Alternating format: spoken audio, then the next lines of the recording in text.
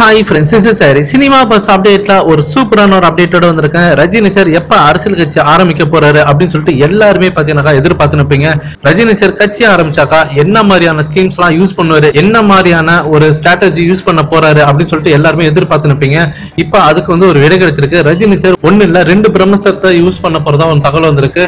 So first thing பாத்தீங்கன்னாக்கா அவர் use பண்ண போறது அந்த தண்ணீருக்கான பிரச்சனைக்கான ஒரு சொல்யூஷன் தான். சோ அதுதான் அவர் யூஸ் பண்ண போற முதல் ஆயுதமா இருக்க போகுது. சோ அதுக்கு முன்னாடி பாத்தீங்கன்னாக்கா மற்ற அரசியல் கட்சியோட நிலைப்பாடுலாம் என்ன அப்படின்றது முதல்ல நம்ம பார்த்தோம்.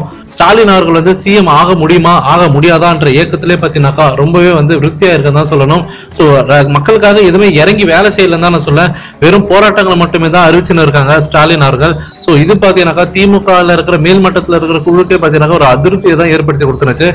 அடுத்தது பாத்தீங்கன்னா கமலஹாசன் அவர்கள் வந்து பிக் பாஸ் நிகழ்ச்சிக்கு வந்துட்டாரு. சோ அவரும் பாத்தீங்கன்னாக்கா மக்களுக்காக எதுவும் இறங்கி போராடின மாதிரி தெரியல, இல்ல அவங்களுக்காக எந்த ஒரு ரெக்டிபிகேஷன் கொண்டு வந்த மாதிரி தெரியல. சோ அடுத்தது பாத்தீங்கன்னாக்கா டிடி தினகரன் பாத்தீங்கன்னாக்கா இந்த எலெக்ஷன்ல தோத்ததுல இருந்து அவர் கட்சியில இருக்கிறவங்களை வெளியில போகாம தடுக்கிறதுல அவருக்கு வந்து வேலை கரெக்டா இருக்கு, அதுக்கே நேரம் சரியா இருக்கு. சோ எல்லாருமே பாத்தீங்கன்னாக்கா அவர் கட்சியில இருந்து ஒருத்தவங்க வெளியில வர ஆரம்பிச்சிட்டாங்க. சோ அடுத்த வர கட்சியில நீங்களே வந்து போட்டோ பார்த்து நீங்க தெரிஞ்சுக்கலாம் எந்த லட்சணத்துல இருக்குன்னு சொல்லிட்டு.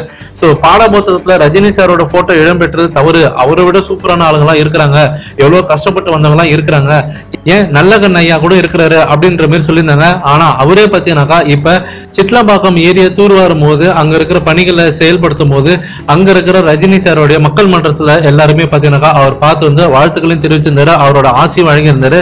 சோ இதன் மூலியமா ரஜினி சார் புத்தகத்துல இடம்பெற்றிருந்தது கரெக்ட் தான் அப்படின்ற மாதிரி அவரே வந்து சொல்லாம சொல்லிட்டதா தான் ஒரு அர்த்தமா இருக்கு. சோ ஃபேன்ஸ் இப்ப வாங்க, இப்ப நம்ம ரஜினி சாரோடைய அடுத்தடுத்த ப்ராஜெக்ட்லாம் என்னன்றது பார்ப்போம். சோ ஃபர்ஸ்ட் ஆஃப் ஆல் பாத்தீங்கன்னா பக்கத்து ஸ்டேட்ல இருக்கிற தெலுங்கானால ஒரு மிகப்பெரிய world largest lift irrigation project கொண்டு வராங்க. நதிநீரை இணைக்கிற திட்டம் தான் இதுவும். கிட்டத்தட்ட 1500 கிலோமீட்டருக்கு மேல பாத்தீங்கன்னா கிராவிட்டி கெனால், 200 கிலோமீட்டருக்கு மேல டனல்ஸ். சோ 37 லட்சம் ஏக்கர் விவசாய நிலத்துக்கு தேவையான தண்ணீரை கொண்டு வர போறாங்க. எந்த அளவுக்கு பாத்தீங்கன்னாக்கா பயங்கரமான ஒரு ப்ராஜெக்டா இது இருக்க போது நமக்கு தெரியும். ஆந்திரால ஆல்ரெடி சந்திரபாபு நாயுடு வந்து கிருஷ்ணா ரிவரையும் கோதாவரி ரிவரையும் இணைச்சிட்டாரு. அதே மாதிரி இப்ப மகாராஷ்டிராலையும் பாத்தீங்கன்னாக்கா நதிநீர் இணைக்கிறதுக்கான வேலைகளை இறக்கிட்டாங்க. அவங்களும் வந்து பாத்தீங்கன்னா 2 மிகப்பெரிய ரிவர்ஸ் எல்லாம் வந்து இணைக்க போறாங்க, நர்மதா ரிவர் எல்லாம் இணைக்க போறாங்களாம். சோ இப்ப தமிழ்நாட்டுல பாத்தீங்கன்னாக்கா காவிரி ரிவர் எப்படியாவது இணைச்சாகணும் அப்படின்னு சொல்ற மாதிரி தான் இப்ப ரொம்பவே வந்து எல்லா பேச்சு அடிபட்டு இருக்கு. ரஜினி சார் அந்த விஷயத்த கண்டிப்பா கையில எடுப்பாரு அப்படின்ற மாதிரி சொல்லிருக்காங்க. அதற்கான வரைபடத்துல இருந்து எல்லாமே ரெடி பண்ணிருக்காராம் ஒரு மிகப்பெரிய டீம் வச்சுக்கிட்டு. சோ ரஜினி சார் சாதா இங்க இருக்கிற தண்ணீர் பற்றாக்குறைக்கே பாத்தீங்கன்னா எவ்வளவு இறங்கி வேலை செய்யறான்றது நம்மளால பார்க்க முடியுது. சோ அப்படி இருக்கிறச்சு எவ்வளவு பெரிய விஷயம் இது, கண்டிப்பா அதுக்கு வந்து ஒரு சொல்யூஷன் கண்டு வருவாரு அப்படின்றதான் எல்லாம் எதிர்பார்த்துருக்காங்க.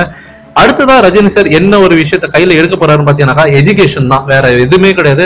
ரஜினி சார் ஸ்ட்ரெயிட்டா பாத்தீங்கன்னா எஜுகேஷன் தான் போவாரு. பஞ்சாப்ல இப்ப வந்து பாத்தீங்கன்னா கேர்ள்ஸுக்கு எல்லாருமே, அதாவது பெண் குழந்தைங்களுக்கு எல்லாருமே நர்சரியில இருந்து PhD முடிக்கிற வரைக்கும் இலவச கல்வின்றத அறிவிச்சிருக்காங்க. இந்த மாதிரியான ஒரு ஆக்கப்பூர்வமான ஒரு திட்டத்தை தான் ரஜினி சார் கையில் எடுக்க போறாரு. தமிழ்நாட்டுல பாத்தீங்கன்னாக்கா எஜுகேஷன் பொறுத்த வரைக்கும் ஒரு மிகப்பெரிய புரட்சி ஏற்படுத்துறாரு.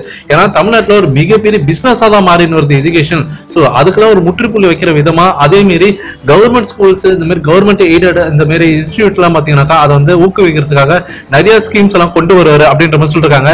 சோ ஃபேன்ஸ் நீங்க கீழே கமெண்ட் பண்ணுங்க, ரஜினி சார் யூஸ் பண்ண போற 2 பிரம்மஸ்திரம் இதுதான். சோ இத கையில எடுத்தாலே பாத்தீங்கன்னாக்கா மிகப்பெரிய லெவல்ல மாற்றம் வரும்ன்றது ரஜினி சாரோட கணிப்பு. சோ இது எந்த அளவுக்கு பாத்தீங்கன்னாக்கா வருங்காலத்துல ஒரு மிகப்பெரிய மாற்றத்தை கொண்டு வரும்ன்றதை நீங்க சொல்லுங்க ஃப்ரெண்ட்ஸ்.